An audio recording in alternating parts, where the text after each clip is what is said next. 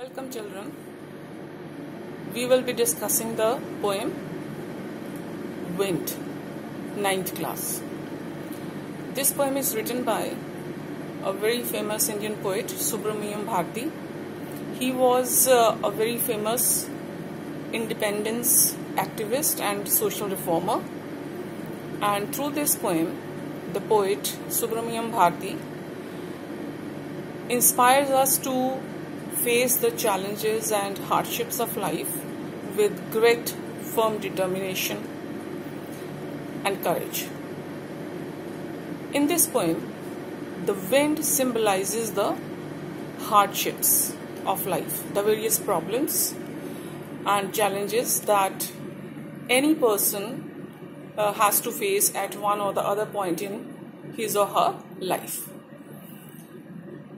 If we are weak, here, weakness can be physical or mental.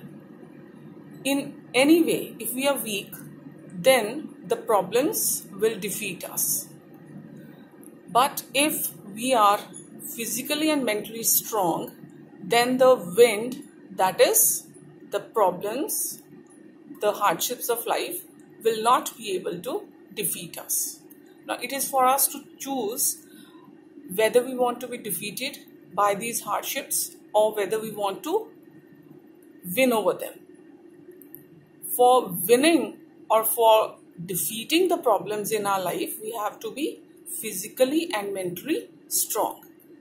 Because if we face the problems with determination and if find solutions for our problems, then it helps us to know our strength, inner strength, and it makes us stronger.